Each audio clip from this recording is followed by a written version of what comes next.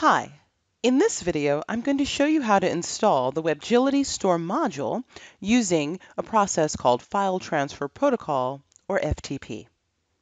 If you haven't already downloaded the Store module, you can visit your Webgility customer portal login and sign in using your login email and the password you created when you signed up for your trial or paid subscription. Then go to the Downloads tab and select your shopping cart from the drop-down area in the Download Webgility Store Module section. You can check the specs and updates for the Store module to ensure it's compatible with the current version of your sales channel by clicking on the Release Notes link here. There are also step-by-step instructions which can be viewed by clicking on the Add Store link in the Knowledge Base area.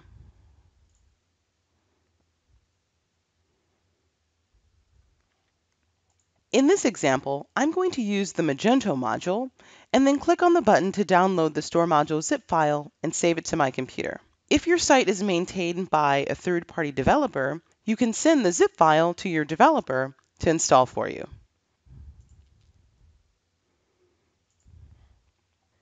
Now that my Store module has been downloaded and saved on my computer, I can begin the FTP installation process. To install via FTP, you'll need an FTP client. Examples of FTP clients are FileZilla, FireFTP, or SmartFTP, which are all free. For this demonstration, I'm using FileZilla.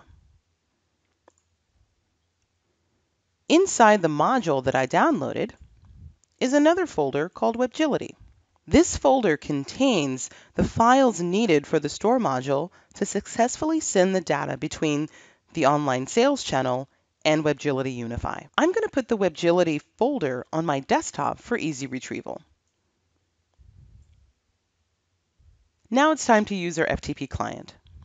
To connect to my store, I need to enter a host name, a username, and a password.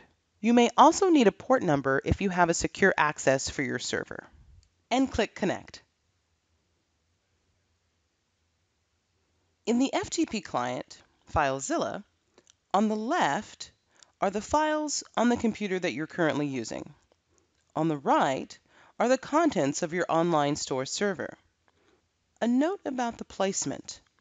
Each card is unique, so the location of the Webgility Store module will differ depending on the type of online sales channel you have. Always refer to our help documentation to see exactly where the module should be placed via FTP in the back end of your online sales channel.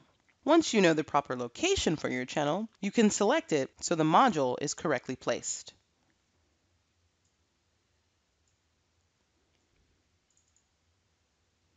I have my FTP client minimized so I can easily drag and drop the Webgility folder into the correct location within my online sales channel server.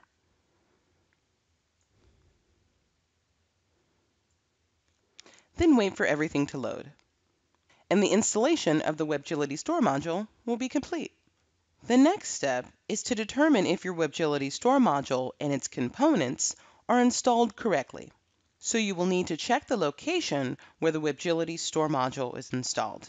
First, here is what the Webgility Store module is comprised of. The first portion is your website name. The middle portion is the folder where you chose to place the Webgility Store module. The next portion is the folder itself. And the last portion is the module designation, followed by PHP. To see your module, you can copy the entire URL into a browser to check the location and see if all the necessary server components are also installed. Here is my browser. I'm using Firefox, but you can use any browser. I've entered the location of my Webgility Store module, and as you can see, here is my Store module in action. All of the extensions that are required for the Store module to function properly and securely have an OK, which means everything has been successfully installed. When you're connecting your sales channel to Unify, you can put the entire Webgility Store module URL in the Web Store address area.